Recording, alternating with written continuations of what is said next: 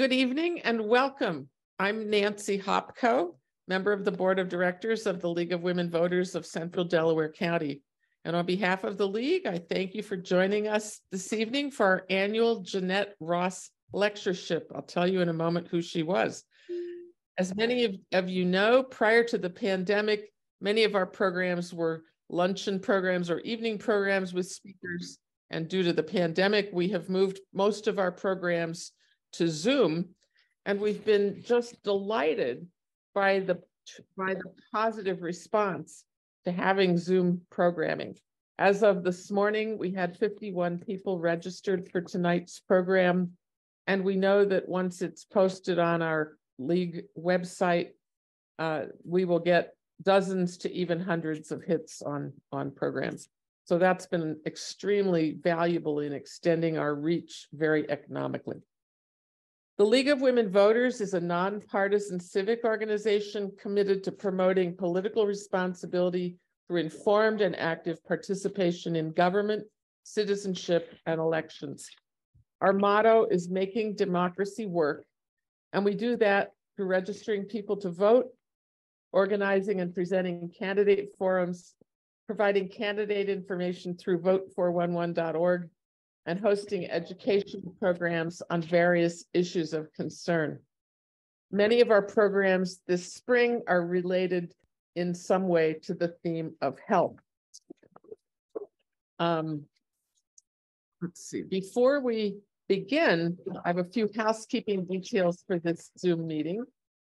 All of the participants except our speakers, the moderator, and our technological wizard, Captain Youngman, should be muted.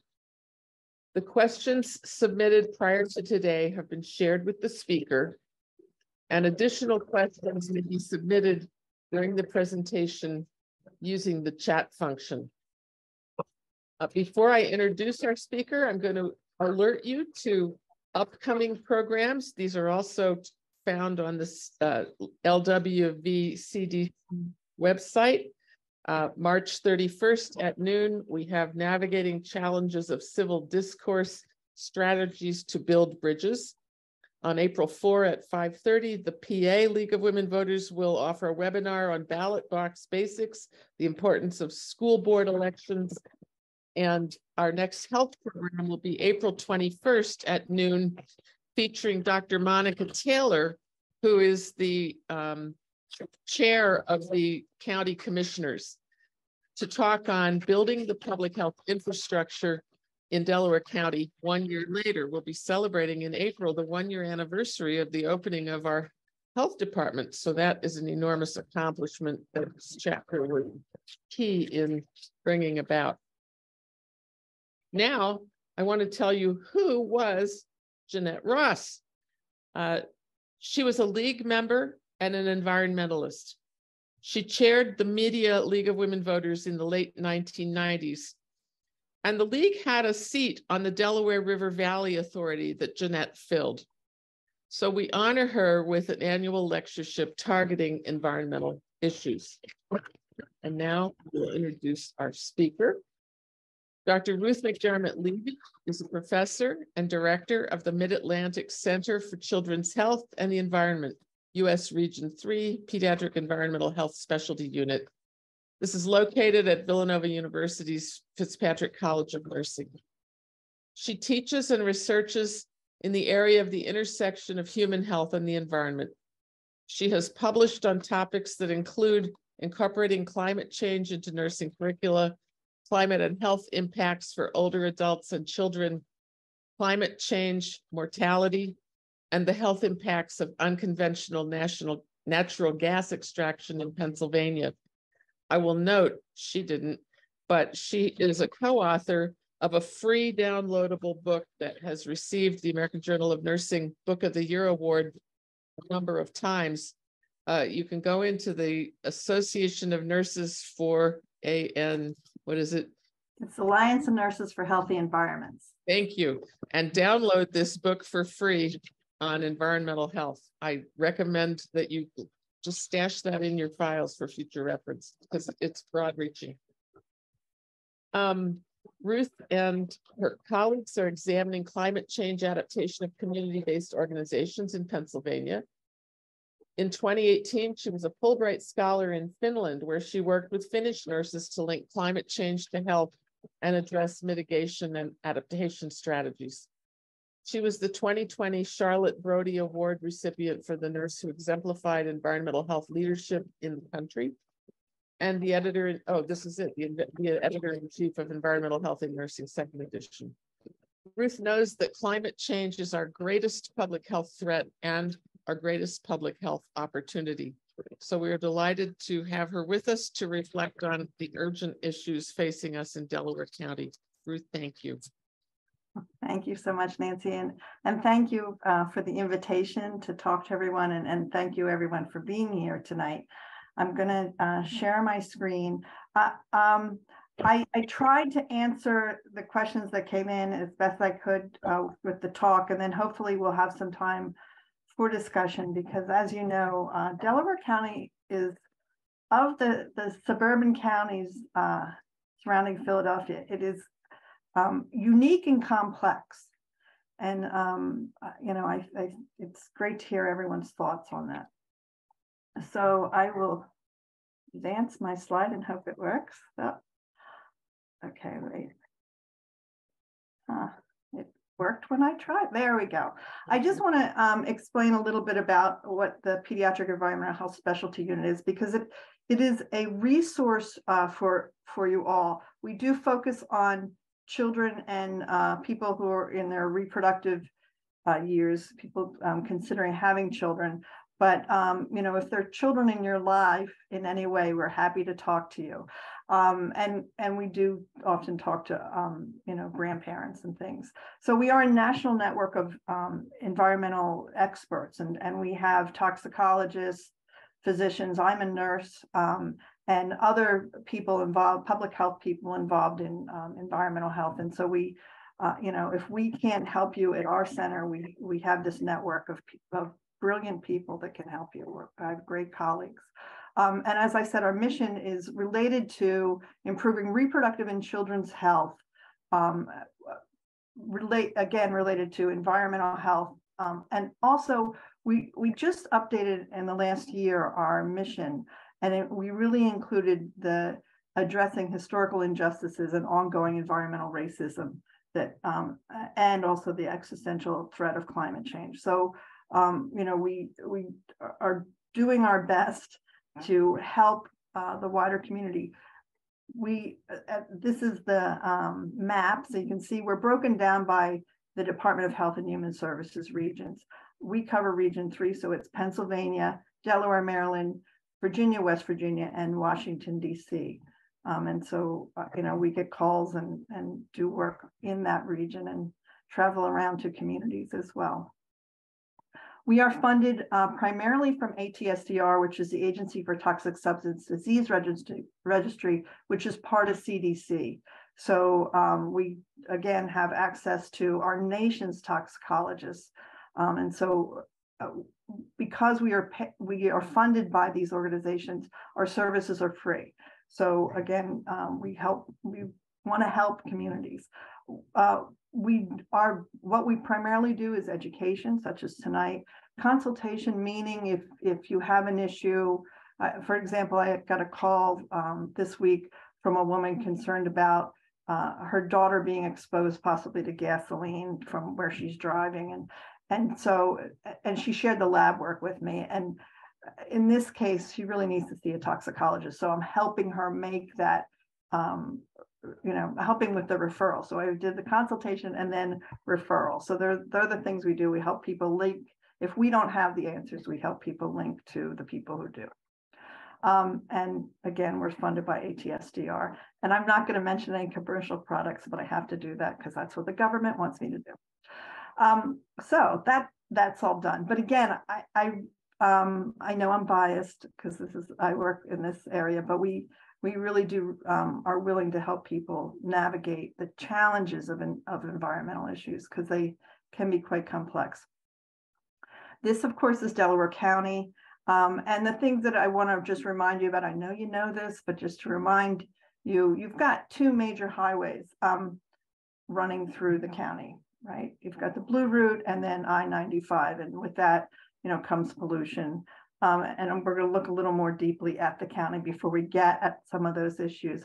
I actually don't live in Delaware County. I live on the other side of Wayne, which is Chester County side. But all the majority of my professional career has been working in Delaware County, either at Villanova University, or I worked for many years as a home care nurse. And my first area was Yeadon, Drexel Hill, and Darby. And then I did kind of move down the Delaware River into Chester and Aston, and Marcus Hook are the areas that I worked as a visiting nurse. So I do know these communities fairly well. I always like to look at data and kind of, point things out. And so I did do the most recent census data, which would be 2022. And, almost a quarter of the population is under 18 years old. And then, a little less than 20% is over 65. And so they're kind of populations that can have some specific risks. Children, and this is why we have a pediatric environmental health specialty unit. Children are at unique risk because their organs are developing. And so we don't want to have any extra environmental exposures for them because that can interfere with their entire life. And so that's, again, one of the reasons the government supports this type of program. Delaware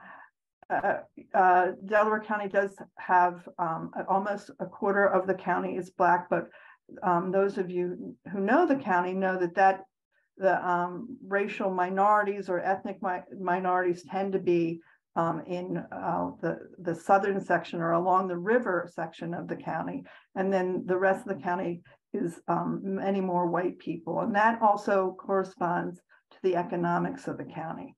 And there are things that really influence possible exposures for people. And we're going to get into that. And that's probably not new news for you. The other thing I want to point out in these data is that there's almost 13% of your population has English, a language other than English is spoken at home.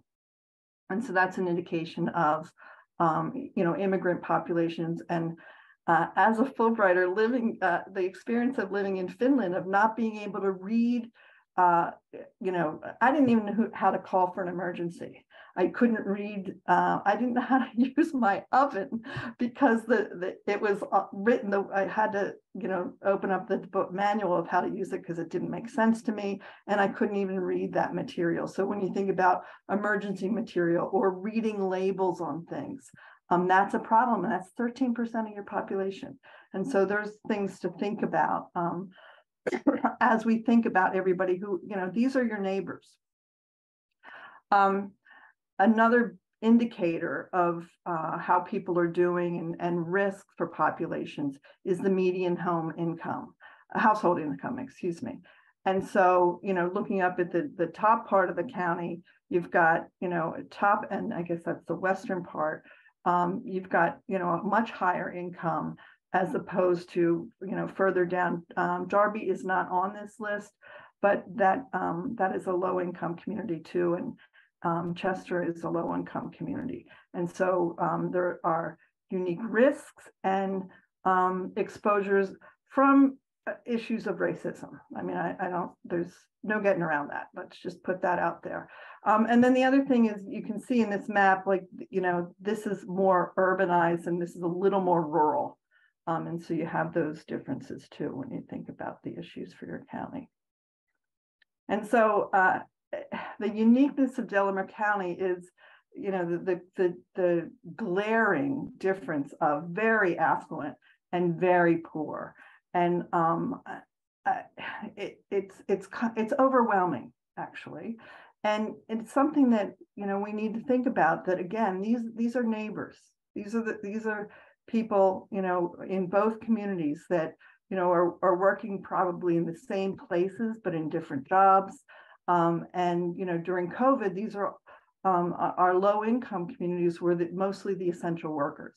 And so again, these are people, our neighbors, and these are people that are important to us. So I was pleased to see the end of the title. I think it was Environment and Sustainability and Justice. And so I really am hoping that we can take an environmental justice lens as we think of Delaware County and you know, with the faculty that I work with in the environmental sciences, when we think about Delaware County, that's typically what the conversation is about, the issues of environmental justice. One of the things that you'll hear people say is EJ communities, and that actually, I think we should start thinking about that in terms of our neighbors, not labeling just, well, it's EJ community and just dismiss it. We need to help people address these issues and help them have a full life and have the same opportunities everyone else does. And so for those of you who the term is new to, the term environmental justice may be new to you. Robert Ballard is known as the father of environmental justice.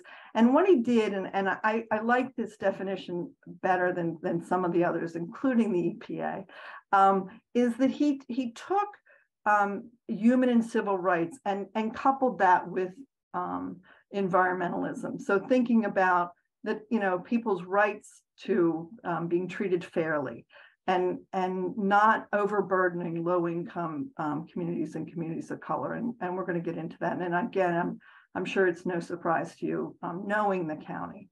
And I've been reminded of thinking of the term "nothing about us without us." And that is a phrase that's often used about environmental justice. And I think that's an important thing for us to think about, again, trying to raise people up and give them opportunities that many of us have had.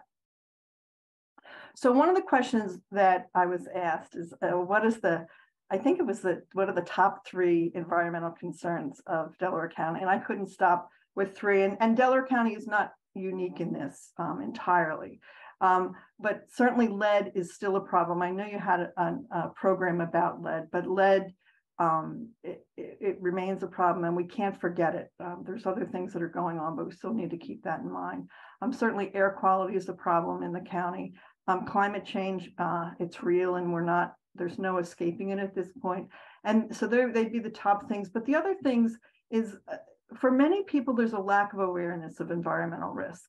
And, you know, I live in this space, so I just kind of walk around and think about environmental risk, but I know not everyone does. And it's important that people have an understanding of how to protect themselves. Just because something is on the market doesn't mean it is safe, or it doesn't mean you're using it correctly. And then also, and I don't think this is a surprise to anybody, but I want to just put that out there as well.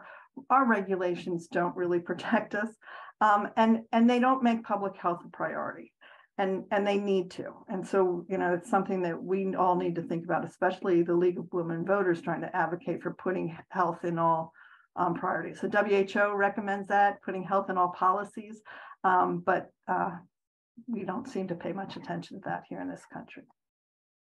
So I just do want to run through a couple things about lead, you know, in case somebody missed the program. And again, we're getting a lot of lead calls now, and you know, anything we can do to protect mostly children, this is an issue for. So lead exposure is primarily through ingestion. So you eat something that may contain lead, or inhaling something. And again, when we get into air quality in Delaware County, that's something to consider. We did recently have a case where the mom was, well, the family was an immigrant family, and the mother was using some lotion that, you know, was kind of a cultural thing to use, and it had lead, and from holding her children, they got it. So you can get like dermal absorption as well. So they're kind of the top ones, and then the other ones are not as common.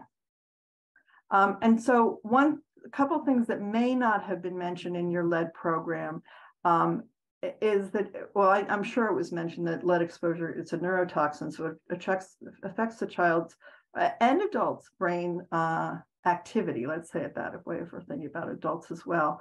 But there is an association between lead exposure and criminal activity. And so thinking about, you know, long-term opportunities for someone who may be exposed. And also, as we age, lead gets stored in our bones. And so as we age, if we had lead exposure, it can also then come out. And so there is an association between dementia and Alzheimer's disease with lead. And so it's something, it's not just for children. It's something that we all need to be concerned about and try to reduce the risk. So I think I have 2 more slides on lead, and then we'll get into other things. I'm a public health nurse. I never miss the opportunity to give people opportunities to protect themselves. So if you have children and know of children or think you or someone is at risk of lead exposure, ask your provider for a test. And then if you don't have a provider, the Delaware County Health Department can help you with that, with their wellness line. And then all children who are covered by Medicaid are required to be tested at 12 and 24 months. In the last couple of months, that has been problematic because of COVID, and that's starting to get better. But another thing, again, for the league to think about, I'm giving you all work to do here, is in Washington, D.C., and just recently the state of Indiana, they require blood lead levels tested for all children. They tend to look primarily at low-income children because of risk, but they're a risk for all children. And so it's something to think about. If we can, catch it early, we can really protect the child and make sure their opportunities are available to them. There was a question in the chat, or the questions that Nancy sent to me in advance about fluorinated water. And I know there had been questions in the past about can fluorinated water help lead leach out of the pipes and help. Is there a relationship between elevated lead levels and fluorinated water? So there aren't many studies on this. The one that did say there is a relationship was a study in rats. And then a study, and the CDC cites this study with Urbanski and Schock, that there was no interaction between fluoride and lead in water. And so, this is kind of where you do the precautionary principle. And if you think there's a risk, you try to reduce that risk, and until you have all the evidence. So that's the lead in water piece. And then there was, along the same lines, is fluoride a neurotoxicant? So does that affect brain development and neurological development? There were some early studies from out of the Chan School, which is Harvard's School of Public Health, suggesting that it is a neurotoxicant. And then most recently, Guntz and colleagues looked at 23 epidemiological studies, and those studies are kind of like natural habitat of what's really happening. And they didn't find there was an association. So again, it's kind of iffy, but it looks like, more recently and looking at all those studies, that would indicate that. But this is something that needs to be kept an eye on. So that's my answer to that question. And I hate that answer of more research, but I think that might be the way to go. And you're going to have to do epi studies with that. So that leads us to air quality. And I'm going to quick have a drink here.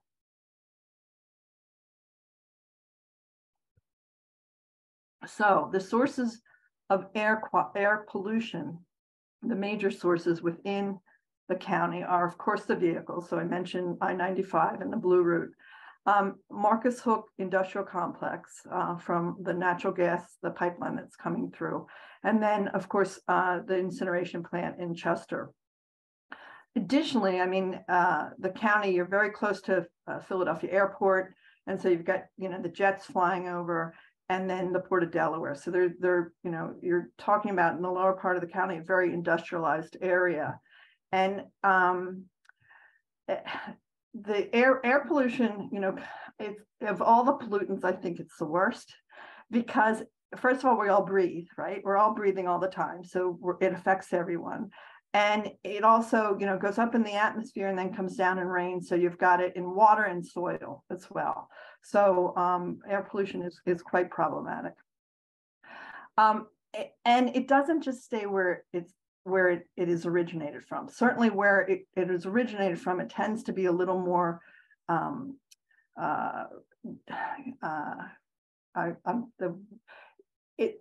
it's more concentrated where where it's the source of where it's originated from, but it can travel as far as 1,200 miles. So usually about 12-ish miles. So, if you live up in Wayne, you're getting the same pollution from people down in the county, depending on the direction of the wind blows. So that's something else to keep in mind. And we've seen that, internationally with wildfires from Russia that go into Finland, or when we've gotten pollution from things that are happening in China on the West Coast. So it really does travel far. And so again, thinking about what is our responsibility in the county for those that are most impacted, but what is the responsibility for the larger community as well. I'm sure you've seen the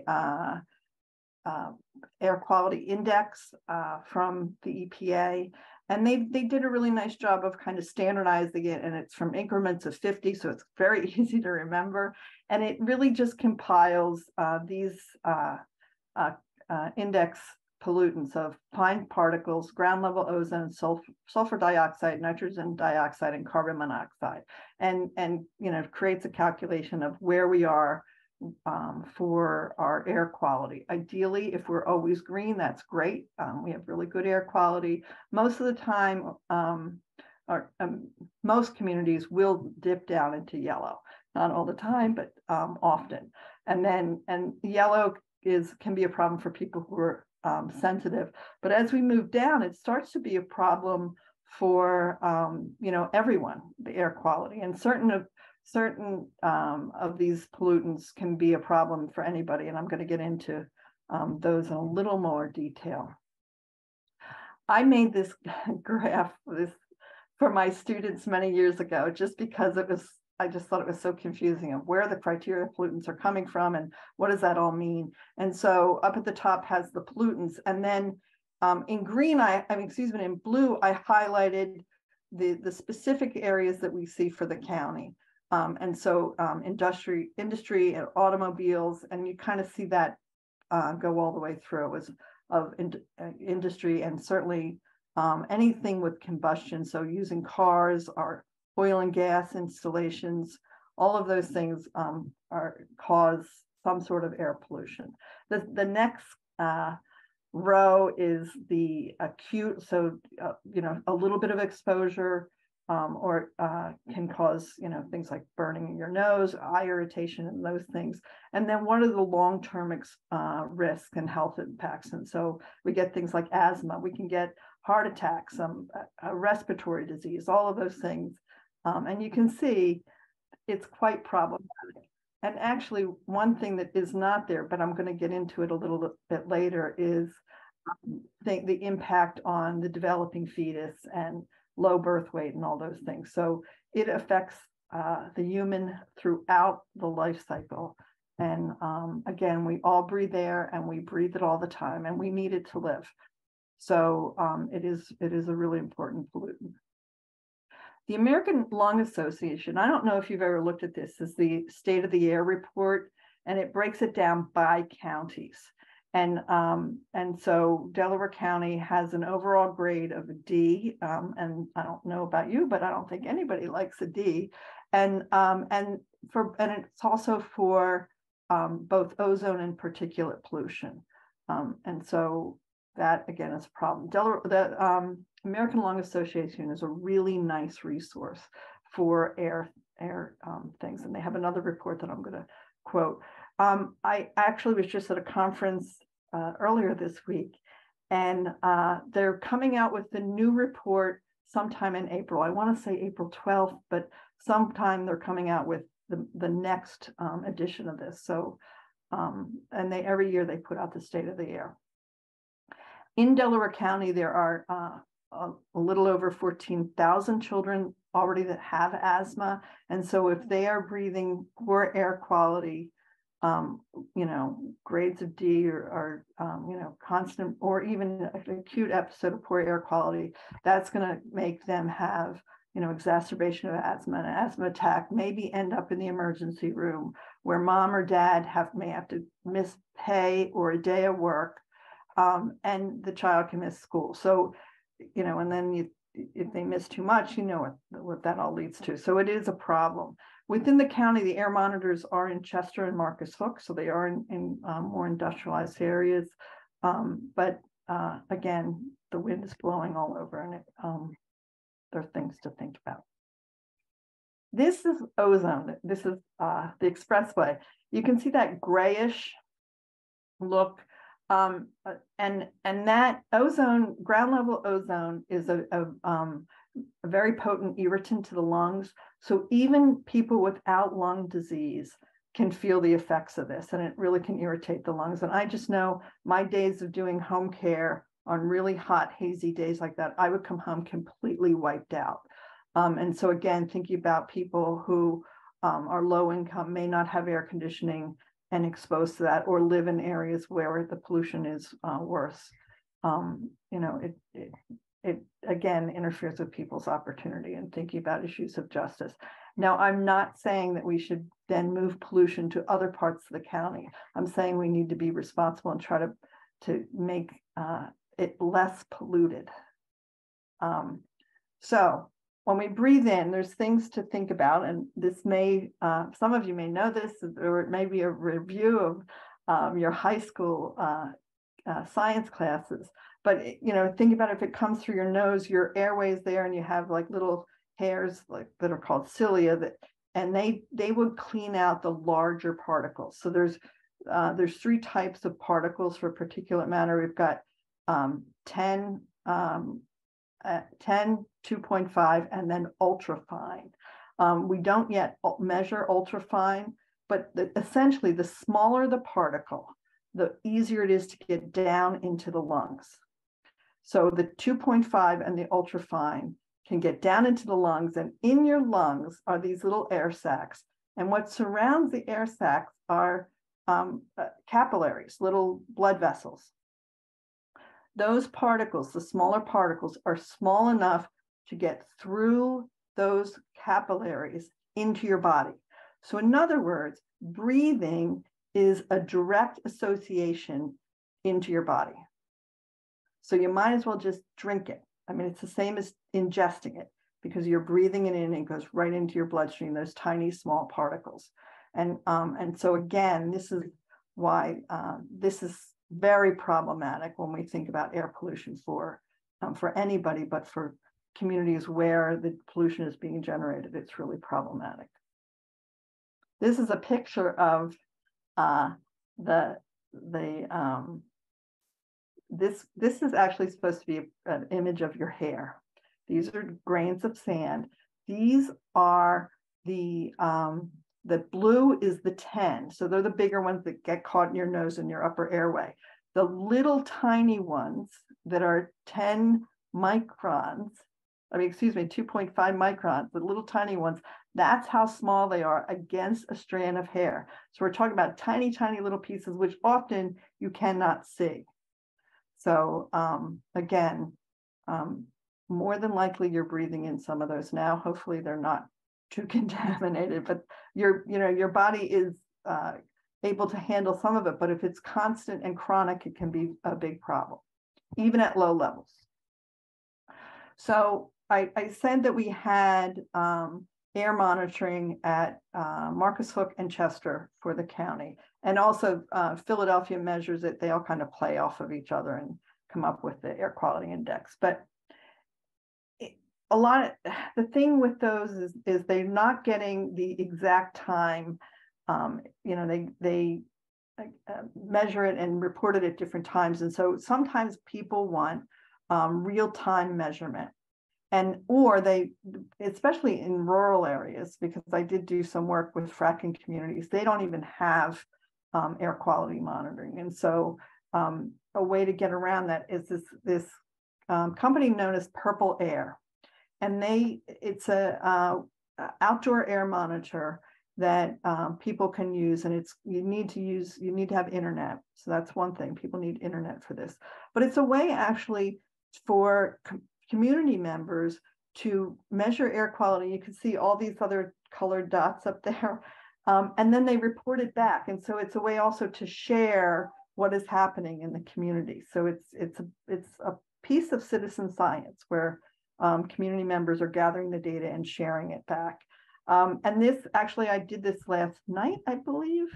And no, on the 21st. So I did it the other night, on Monday night. Yeah, no, Tuesday night, right? Today's Thursday. So, but I found Glen Riddle, and at that time, at 8:30 at night, it was 9. So their air quality was really good. Down here in, it looks like it's Maryland, it was 110, which is very problematic. And I just was wondering what the heck they were doing. But you know, I don't know what was going on there, but you can see again, if people are really interested, and again, a way to gather data is really important to try to make changes for, you know, for policy or for polluters. And this is one way to do it. But again, it costs $300 about, and, you know, think about low income communities, that can be a problem. So it's a way to think about how we might help them though. If you don't want to go that route, you can use Air Now. And if you have access to the internet, I have it on my phone because I am an air quality geek. I can't help myself. So you can put the app in. I just Googled it on my phone, put in Air Now, and then you know, downloaded it. And I can just check air quality. It's not necessarily real time, but it does. And it, you know, the monitor is not exactly where I am, but it gives me an overall picture. And so this was, again, at the same time on Tuesday night. And the forecast was yellow. So that is not, you know, again, that's a problem for sensitive groups. But for all of us, if we're breathing yellow, not that the air is yellow, but what in the yellow range, if we're breathing that for a while, you know, many days, it can add up and cause problems for us. So again, things to think about. The Air Now measures, gives you the reading for PM 2.5, that's smaller particles, and then ground level ozone. It doesn't give you any of the other readings. And purple air only gives you PM 2.5. So it only gives you particulates. But it is, particulates do kind of give you an indication of, okay, whether there's a problem or not. There is, and this is something to think about, those of you who work for different community organizations, such as schools or the faith community or your library. We do have, the EPA has this flag program that the flags match the color of the air quality index. And so, you know, you look and find out what it is that morning and then raise the flag to what the predictions are for the day.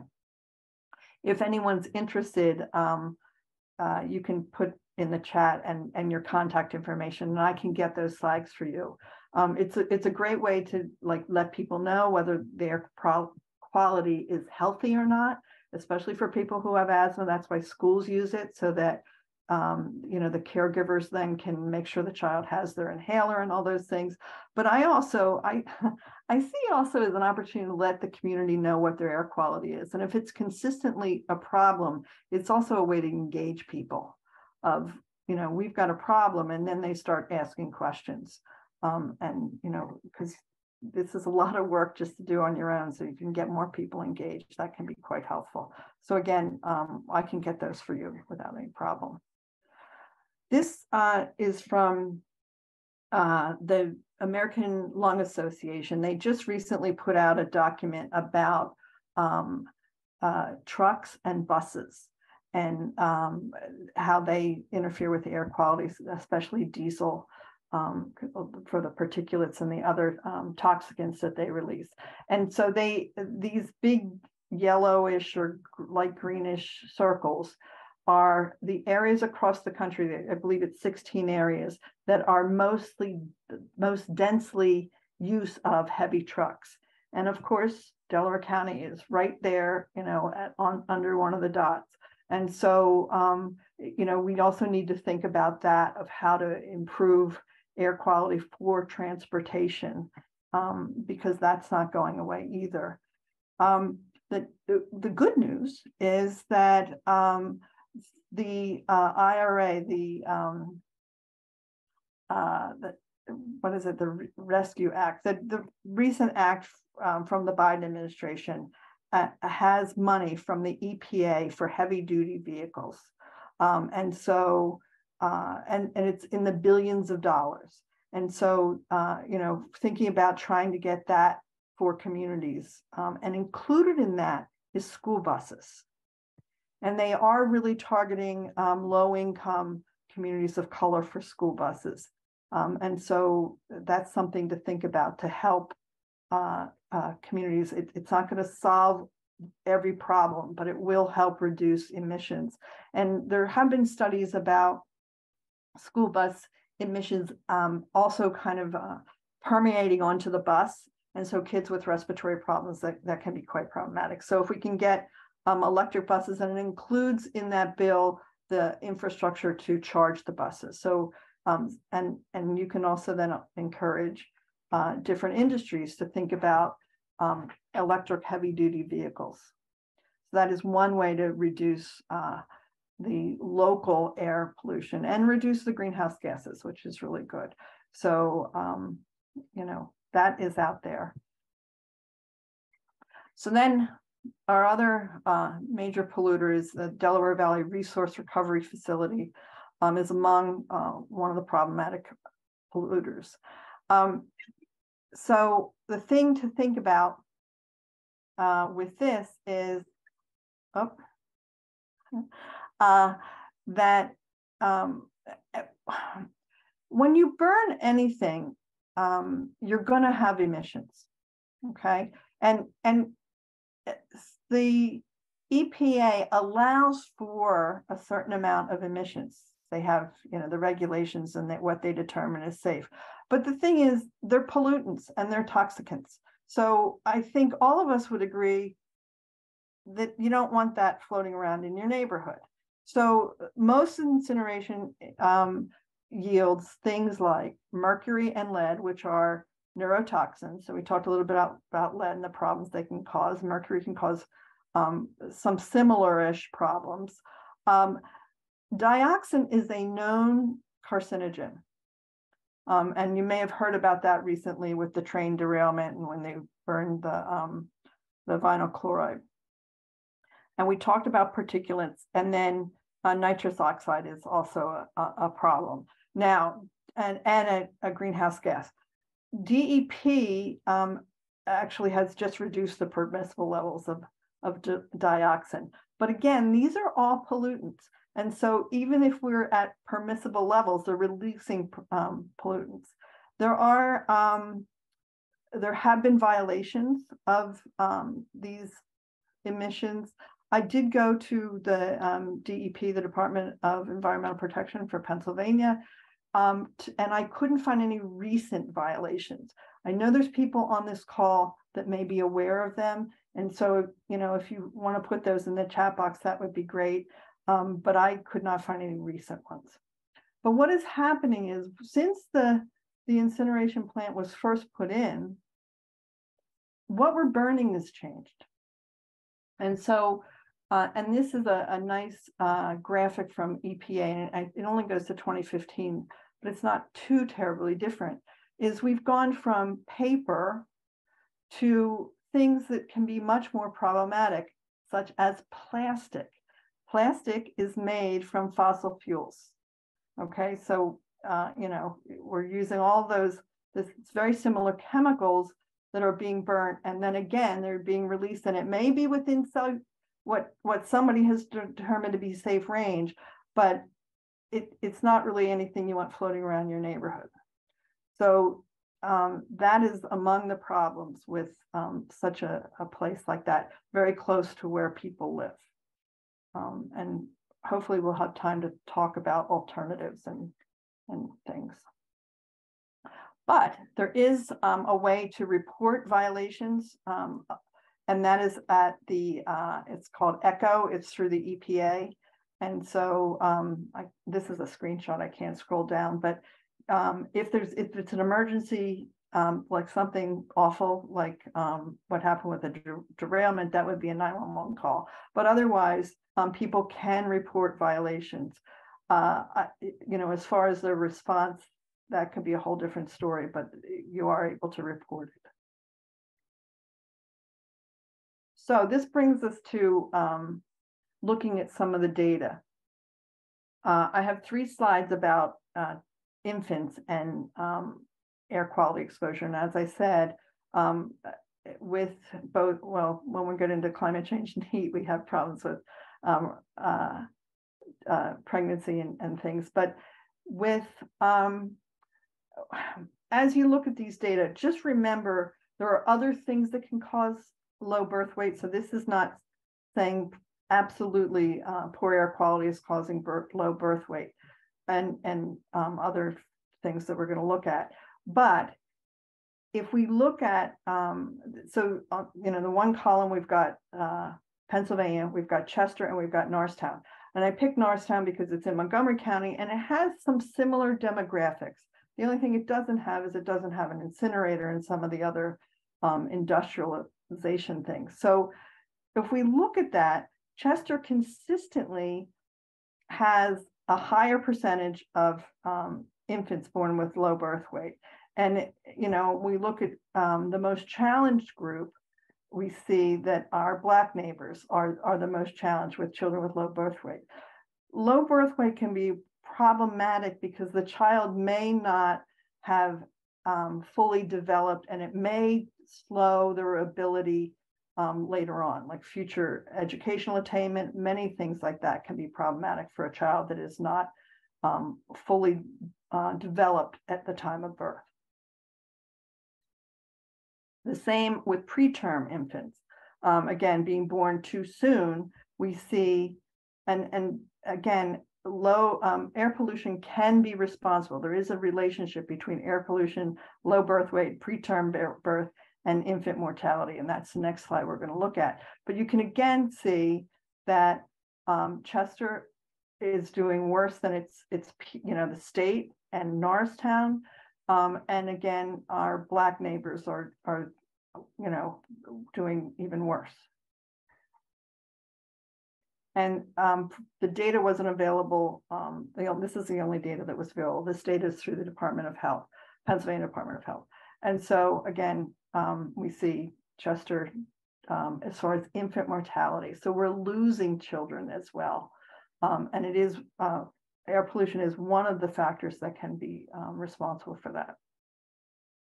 So that brings us to climate change. And when you think about climate change, it's best just, thinking about it regionally. So looking at a county level is a good way to do it. And in Delaware County, it tends to be extreme heat and weather are the big issues, primarily precipitation. In 2021, I don't know if you're familiar with the Intergovernmental Panel on Climate Change, but these are our world's climate scientists come together and look at all the recent science, and then they come to an agreement, which is pretty amazing. If you've ever sat in a faculty meeting, it's amazing that these guys could come to an agreement. But they come to an agreement on what are they going to share with the latest science. And in 2021, they said it was unequivocal that fossil fuels are driving climate change. So that to me is enough. And we knew it before, but for the IPCC to say it, that's a big deal. But actually, just this week, while I was at a climate meeting in DC, they announced that essentially, we're not kidding, that we need to do something different. And if we don't change right away, we're going to have a really tough time limiting global temperature rise to below 1.5 degrees centigrade. And so they're calling on deep, rapid, and sustained reductions in greenhouse gases, and we need to do it now. And so we all know our policymakers have been very sluggish on this, and so we need to do the best we can to push on our end to get our policymakers on board. So those children have the same opportunities that we have. So I don't know if you've seen this slide before. This is from the CDC. It's been around for several years, but it shows that the environmental things that are happening with sea level rise and poor air quality and rising temperature and changes in weather lead to, air pollution vectors, and meaning, more mosquitoes and ticks, allergens, extreme weather, and then that leads to the health problems that we see. And we are, we're seeing more Lyme's disease and actually some tropical diseases in the US now. And so more asthma, more allergies, a lot of things. So this is real and it's happening. And again, thinking about what's happening within the county, there's things we need to address. I think this is kind of powerful. Starts in 1850, and it's showing a global temperature rise. It only goes to, I think, 2015. But in 1850 is like the beginning of industrialization, but 2016. But we're 8 years later, and thinking about where we are, but we're dancing very close to a 1.5 degrees centigrade.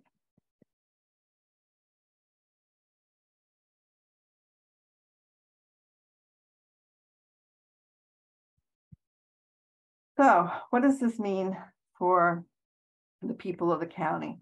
There are groups that are much more vulnerable, and it tends to be the same groups that are vulnerable to many, many things. Certainly, as I said, pregnant people are really sensitive to the heat, and it can actually be cause for preterm birth. Children, because they're just developing, and children and older adults have issues with thermoregulation. Children because it's just developing, older adults because it's getting tired.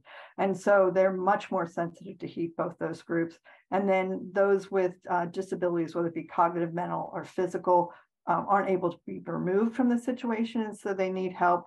As I said, our immigrants, neighbors, we need to think about them too, because they may not know the warning signs in this area or understand the language, and our outdoor workers and athletes. And then of course, low-income neighbors, because they may not have air conditioning, or if they do, they may not be able to afford it to turn it on or have it on for periods of time.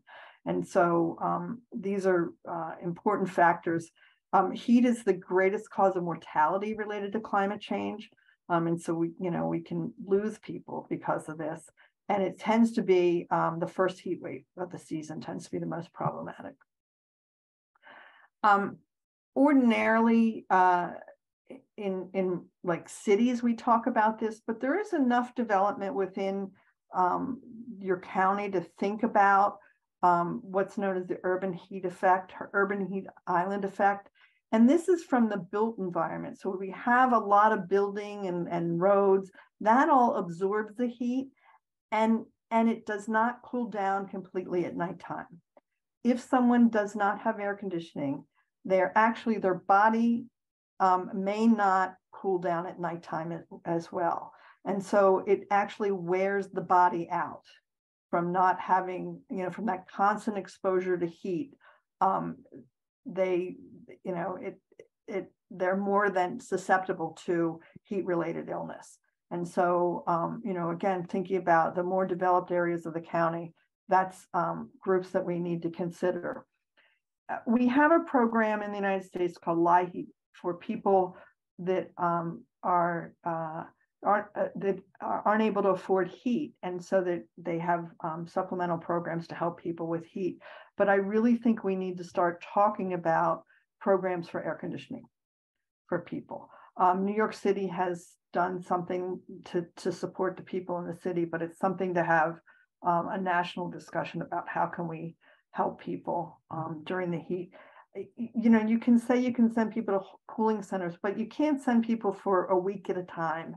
I don't think that's reasonable. And if you're talking about older people, it can be a problem of adding to perhaps some confusion or fall risk. I think we need to really think about that as a nation. The other things, there's so much research coming out related to climate change, and I'm grateful for the research, but it's also frightening. But there's a relationship with every increase in temperature Fahrenheit. There's a 1% decrease of learning for children. They found, an economist did that. I love the economic studies they come up with, but that can be quite significant, right? So if we've got a day that's maybe 5 to 10 degrees hotter, we're talking about 5 to 10% less learning. And this is particularly a problem for children that might be in low income schools that don't have air conditioning, because that's going to make it, really exacerbate the problem. And so, and those kids are the kids that need to be in school the most and need to, so, thinking about justice, how can we address that and make sure that those kids have the same opportunity? And I was at a climate conference in Oman this January, and I'd sat next to a veterinarian, and he was sharing with me that they're concerned about prolonged heat because animals' immune systems are weakened. And he was talking about livestock, then they don't respond to vaccine. And so we can end up with a problem with zoonotic diseases that are transmitted by animals. And so this is a study, this one has to do with cows, that from prolonged heat exposure, their immune system is not as intact. So again, they can be the vector that transmits infectious disease. And so we got to turn this around. We really have a lot of work to do. As far as kind of what the everyday person in the county needs to think about, definitely working with existing community organizations, including them in any plans, educating the public about heat impact and looking out for one another. Like, let people know, like outdoor workers, we need to make sure that they may need to work in the evening, or have cooling places for them and lots of water. Opening up public cooling spaces, like libraries, schools, or places of worship. I'm working with the community now, and one of their problems is on hot days, everybody goes to the emergency department.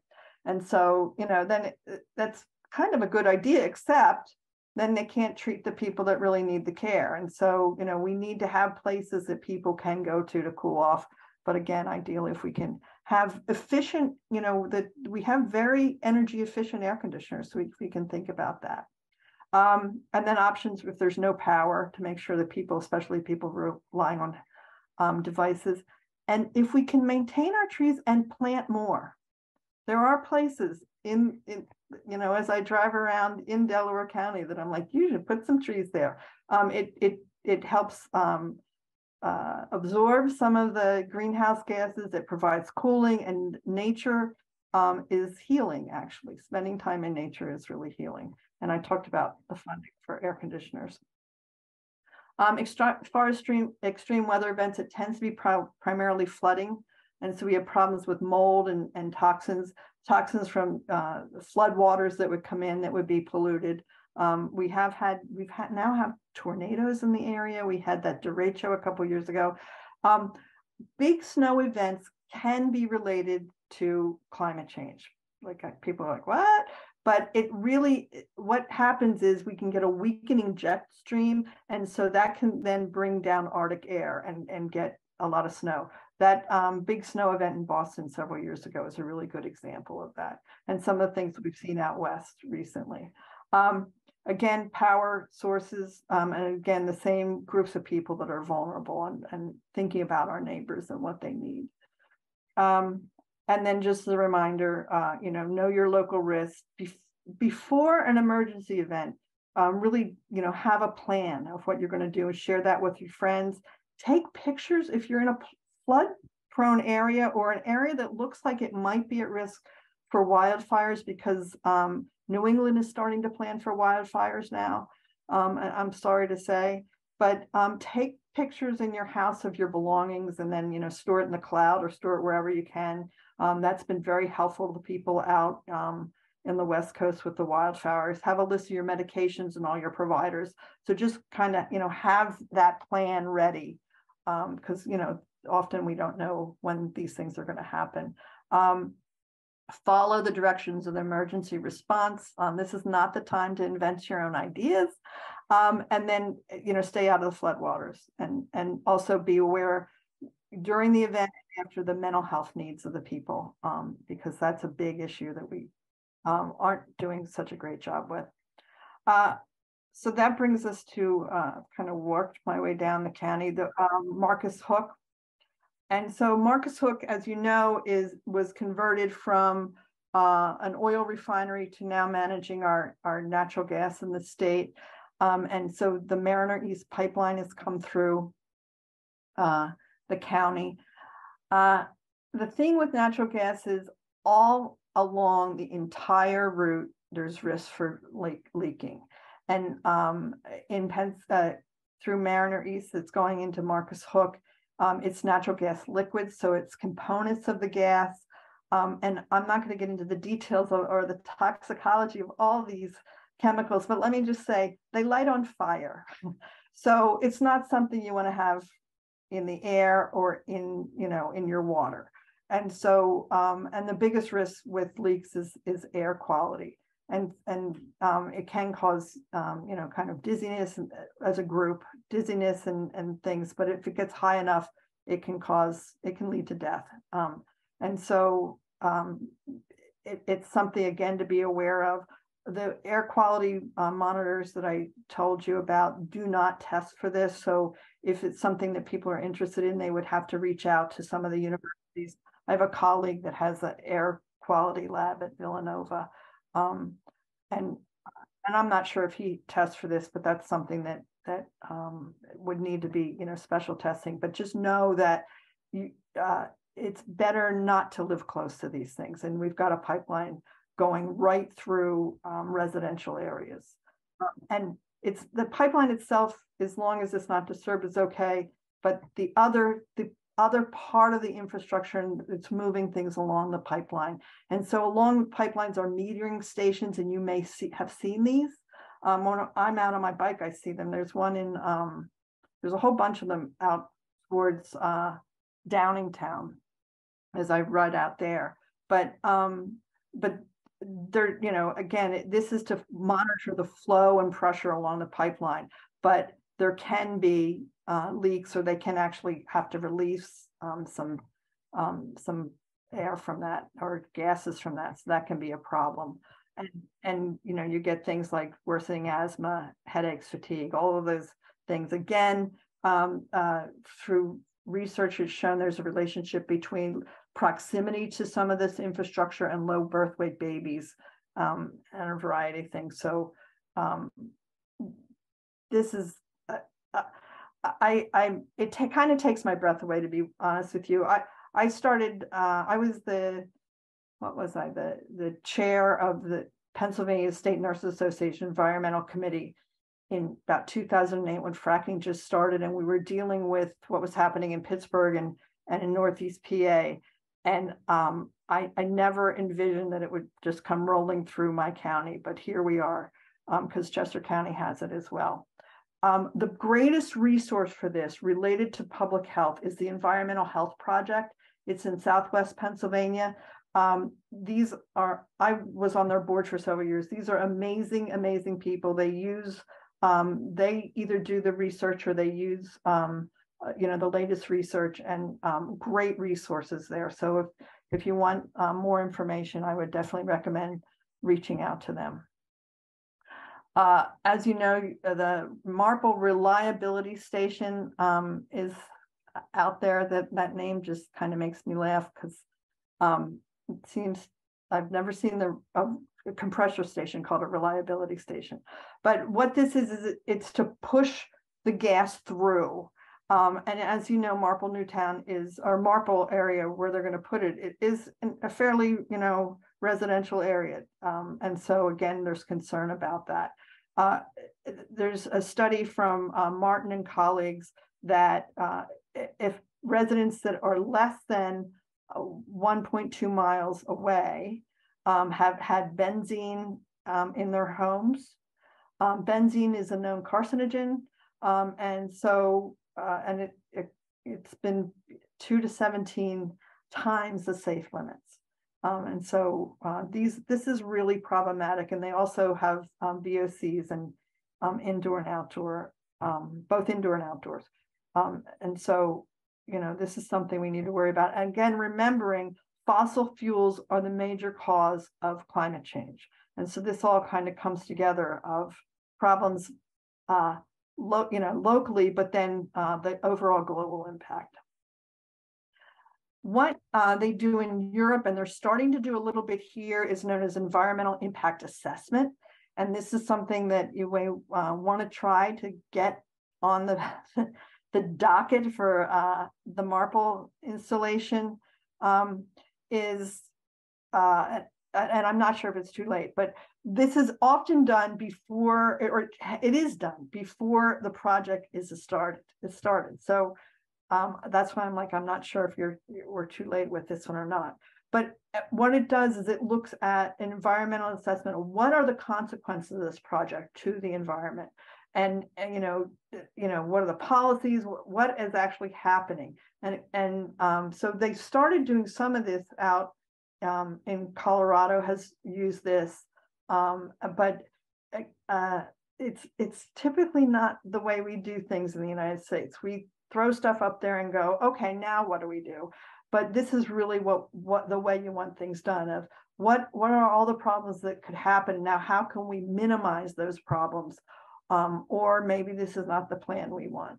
And so that, as I said, this is what they do in Europe. So as a reminder and kind of overall recommendations, and then hopefully we have time to chat and hear from the experts that have been listening in.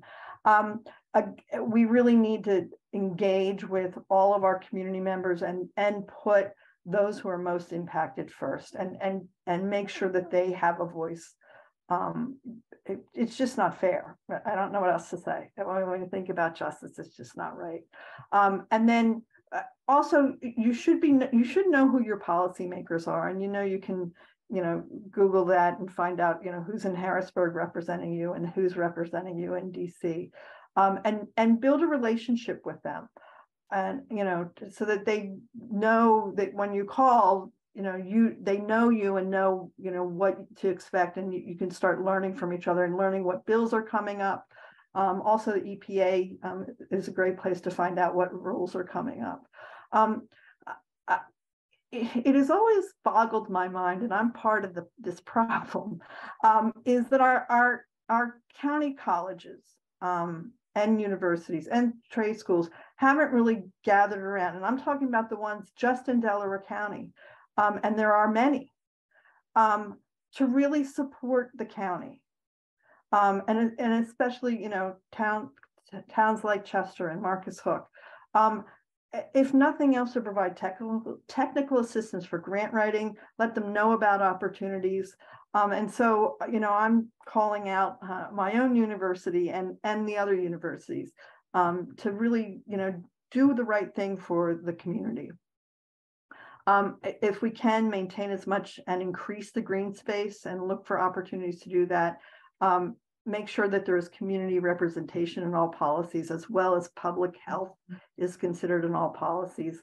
And we need to break down our silos and really come together with both, our official organizations, advocacy organizations, labor groups, community organizations, academia, and work for a common goal. If nothing else, climate change, but maybe even healthy, tomorrows for our community. And then also include the youth. They know what's going on. Many of our youth are anxious about climate change. And what the research shows is when you include them, it actually helps their anxiety. And so, we don't need to shelter them. They're ready and they'd like to know that we're doing something about it. Here's one of the questions was where to get data. So I have a couple places for you. The Department of Health, I think, is doing a much better job of making things available. So they have this EDDI site that is pretty user-friendly. So that's one good site. If you've ever used EJ Screen, that's a really neat thing through the EPA. And it gives you maps, and it kind of can overlap of like air pollution and low-income communities, and see what's happening there. It's a little kind of wonky to start to use it, but once they've got videos on how to use it, and once you can make these really cool maps. And then another favorite of mine is county health rankings and roadmaps. And this has data down to sometimes the community level, which is really helpful. Like, because the county is so diverse economically and racially, sometimes it's good just to look at one particular municipality, what's going on. And so they have some of that. And they also have, with the roadmaps piece, programs that work. And so you can get some good examples of what might work for you. And so that's kind of one of my favorites. And again, we are available to provide, resources as much as we can, or help link you to resources. And so I will stop sharing and hope we can have a conversation.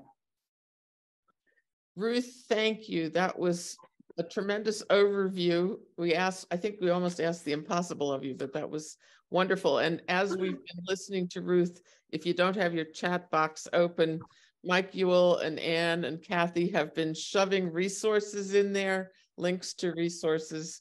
So when this is available on the website, you've got it at your fingertips. It's great. Thank you. Yeah, thank you.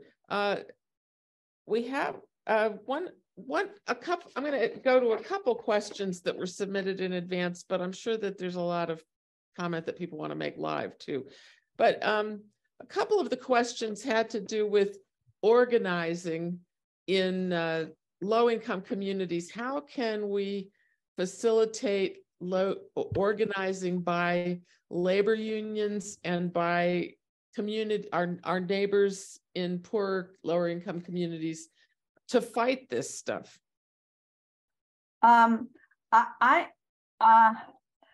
Let me just say the labor, and then I'm going to open it up, because I know some people are here that know better about that, specifically about Chester, than I do, and I think it's important that they say those things. But labor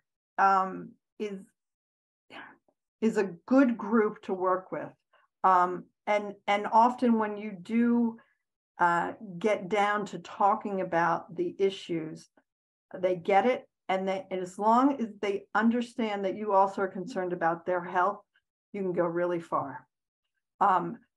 Because one of the concerns often can be, well, you're trying to take jobs away, and that's not it at all. As a matter of fact, renewable jobs actually are, there's more of those now than there are in the fossil fuel industry. So there's a lot, and better paying and safer.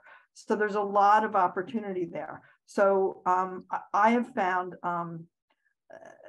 because I did, as I said, I did research in fracking communities. And so some people weren't typically thrilled with me. I'll get to I don't know the things that are those union jobs. So I honestly don't know. And that's a good question. But when I was doing work in fracking communities, I happened to talk to some people that actually, particularly a mother whose son worked on oil rigs and things, and she wasn't really fond of me when she found out what I was doing. But the more we talked, and she was a nurse too, it was an interesting conversation. The more we talked, she realized that I was concerned about the workers too. So, I think we are concerned, everybody's our neighbor. We're concerned about everybody. And so that's one way to think about that. And I don't know if somebody can answer if the renewable jobs are union, because I honestly, that I don't know. And that's a great question. Okay. I don't see a new question popping up in the chat, so I will.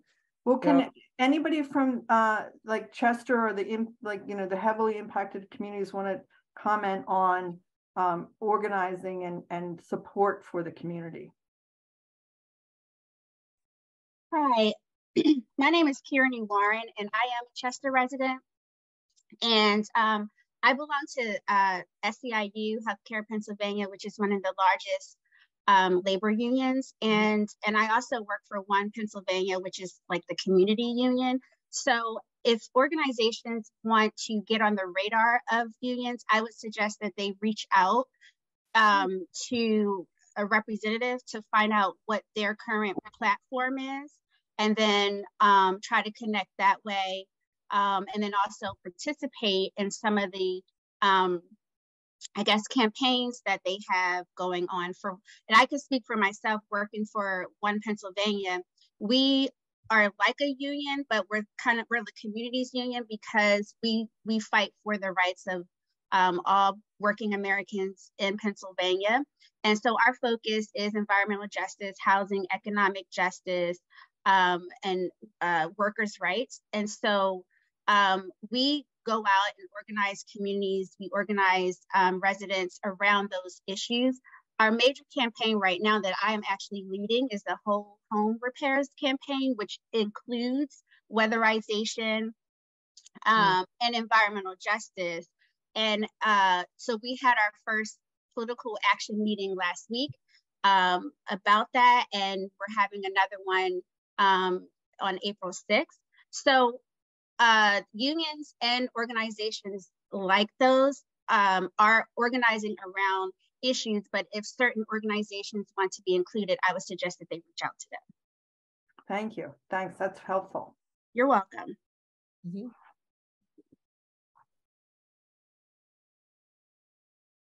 Okay. I'm going to go on to one of the questions submitted for us. Let's see. We had a question about what comprehensive environmental review entails. Is that something that you can comment on? You know, I got the sense, and I don't know, you know, if somebody asked that question, please speak up. I got the sense that that was from the newspaper, and I Googled that the comprehensive environmental review, and it's not really anything. So I'm wondering, and again, if somebody has more information, I'm wondering if that was the journalist kind of condensing it. Okay. And that's why I put the environmental impact, because that's really what you want. Mm-hmm. Hi, this is Julie Baker, who submitted that question. Good. And that language actually comes from the Commonwealth Court. Okay. They vacated the Public Utility Commission's rubber stamping of PECO's plan for the Marple reliability, quote unquote, station. Right. And the language they used, and it was a unanimous decision of all 9 judges to vacate the decision and to remand the case back to the PUC, and saying that they failed and have the obligation to conduct what they called a comprehensive environmental review. Mm-hmm. So the Marple Township solicitor then submitted an application that that court's opinion be published, because I think their rules have just changed a little bit, and there are differences between opinions that are rendered and then those that are actually published. So that's where it stands. Okay. Yeah. And that's great that they've you know, kind of pushed back. But the there's either an environmental risk assessment that is often done kind of after the fact, or an environmental impact assessment. I'm again making the assumption that the judge is just saying, go study it, but is not identifying exactly how it to be studied. So yeah, and that's great that the Commonwealth is finally doing that. Okay. Thank you. Thank you. Ruth, how do you think health professionals can build trust with our minority neighbors and poor communities when we have so traumatized them for the entire history of the development of the country? Well, I think first of all we need to listen, and make sure we really understand what the needs are. I think that's really important, and we also need to when we say we're going to do something, we need to do something. So we need, we need to build trust. And that, I think in some communities, that's going to take some time because, we failed the community. But I think those are the most important. I also think, I know my own professional organization, the Alliance of Nurses, listen and follow. Thank you, Kathy. Follow through. I also think my own professional organization, we're really working to engage our, brother and sister nurses that are from underrepresented groups. And again, it is not happening so easily. And so again, we need to really listen and make sure we're meeting people where they are. Mm-hmm. Okay. Could I add to that, Joyce Raisin? And I happen to be a retired health professional. I'm a retired professor of nursing. And I just have to underline what was just said. Number one, in going into any community would be establishing trust. And we know that you can't establish trust sometimes in a few minutes or even an hour. It takes time to establish trust. And establishing trust is, again, I think what was said is doing what you said you're going to do. And I think, and number one in establishing trust is listening to people. What do they need? Traditionally, historically, in public health, way back, we used to go into different places in our country and outside of this country and telling people what we thought was best for them. We realized that doesn't work. We have to start where the community is and finding out and listening to what people want, and then see how we might be able to assist them in their in their endeavors. But listening to me is just number one, doing that initial assessment and just listening to people, respecting their viewpoint, even though it might be different from our viewpoint, but at least acknowledging that, okay, we acknowledge what you're saying. We have to try to understand what you're saying to us. So. Yeah. Thank you, Joyce. And, and if I could also add on to that, being humble and knowing you don't know everything. We all have different experiences and people may know more. I just think of my days as a young visiting nurse thinking I was going to save the world.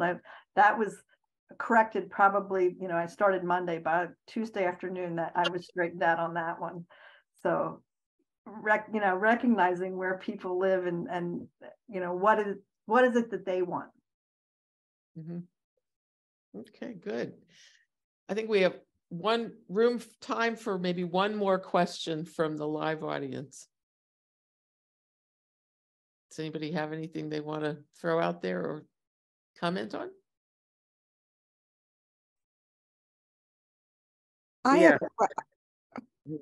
Go ahead, Zuli. I'm Jolene Mayfield, the chairperson of Chester Residents Concerned for Quality Living in Chester, PA. Mm-hmm. We're an organization that's been around since 1992, dealing with the issues of environmental racism. And apparently now everybody has a environmental justice forum. But what are you all really doing? The polluters have co-opted that messaging. Academia has co-opted that messaging. And you have a lot of fraudsters that now want to be on an environmental justice bandwagon. I heard a gentleman say one time, not that long ago, and it's a thought that is forever present in my mind in terms of Chester. And he posed a question to Delaware County Council. And the question was, you all have to decide whether or not Chester is your neighbor or we are your dumping ground. Mm-hmm. We fought this thing for a long time. It's time for Delaware Countyans to get off of their behinds and support us. That incinerator does not have to be in Chester. It does not have to operate. We don't need it. We don't need it. The county, Delaware County Solid Waste Authority, they are moving towards weaning themselves off of the trash. But that is only possible if you all put it forth in Delaware County Council and support their efforts and get it done as soon as possible. as soon as possible, because what you allow to happen in Chester, you allow to happen to yourself. There's no disconnect.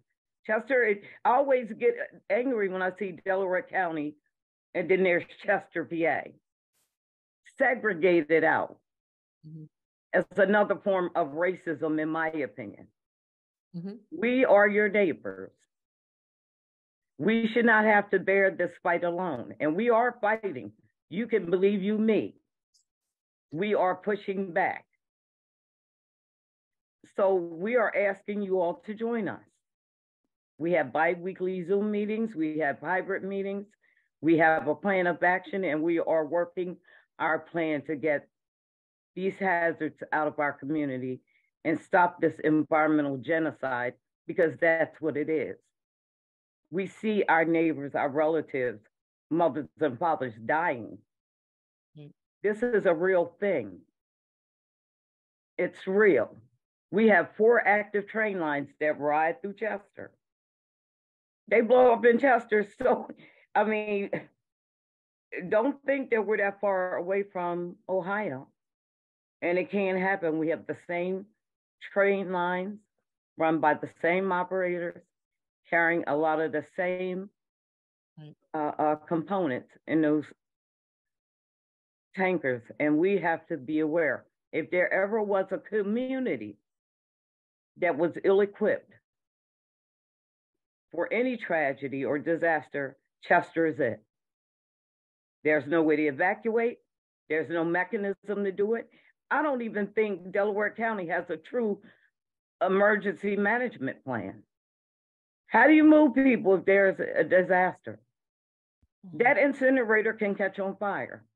The one in in Florida caught on fire and they couldn't put it out. And who responded? In Chester's case, who would respond? All of our neighbors who are volunteers, the husbands and sons and daughters of some people on these calls. So we're going to ask you all to join us. You can go to Chester, Chester, PA, EJ. Let me put it in here because I'm getting ready to mess it up. Okay, our information is in there. We are available. Collectively, we need to put pressure on Delaware County Council. Collectively, we have senators and representatives and Congress people. We can exert our pressure. You did it in Marple to get Don Guanella determined to be a park. It was no issue of finances. They did it just like that. Irritated me to no end. Why? Because it was done for the health, safety, and the environment of the people in Marple. No question, $300-something million. Everybody knows the financial situations of Chester. We should not be prostituted for pollution because of our economic status. And that takes all of Delaware County to help. So we are available. We applaud you all for even tackling this issue. It should be an ongoing conversation. Ongoing, because we are all neighbors. And what happens in Chester happens also to you all. We may get it sooner, but you definitely breathe in everything that we get. You may not get the hazards of the trucks and the nonsense of the noise and smells, but you are breathing everything we ingest. So join us. That's our play. And thank you. Zulene, thank you. We could not have had a more appropriate statement to close out this program. That was tremendous. Thank you. And the information is in the chat here for people to contact them and participate. Oh, I forgot to mention April 22nd, we're having a march. It's right here. It's in Environmental Justice March. Yep. Please join us, please. Thank you. Thanks for pointing that out. And thank all of you for coming. Thank you, Ruth, for pulling this together for us. Yay. And thank you, Zulene, for the final word. Thank you.